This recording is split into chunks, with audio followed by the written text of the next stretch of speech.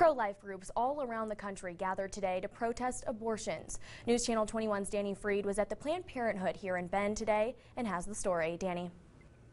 Katie, the Central Oregon Right to Life group gathered today in front of Planned Parenthood to protest the allegations that the organization has been harvesting parts from some of their aborted fetuses. Positive and negative reactions could be heard at more than 300 Planned Parenthood clinics in 47 states across the country today.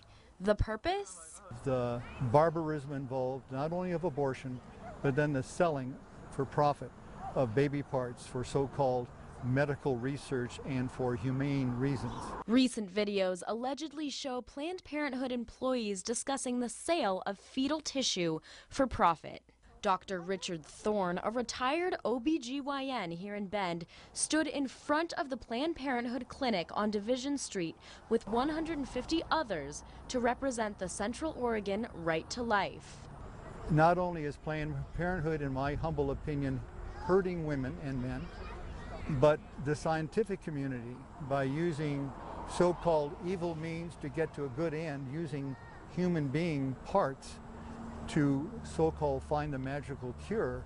Many protesters in Central Oregon and around the United States want lawmakers to cut off Planned Parenthood's federal funding. Realistically, how many Planned Parenthood clinics are there in the United States? Less than 700, about 675, I think. How many healthcare clinics do we have? 3,600. Now, I did reach out to Planned Parenthood earlier this morning, and they emailed me an official statement that they've been releasing to the media. In their statement, Planned Parenthood says, quote, "These videos are a fraud intended to deceive the public, and the real agenda of these attacks has become totally clear: to ban abortion and limit women's access to reproductive health care at Planned Parenthood." Katie?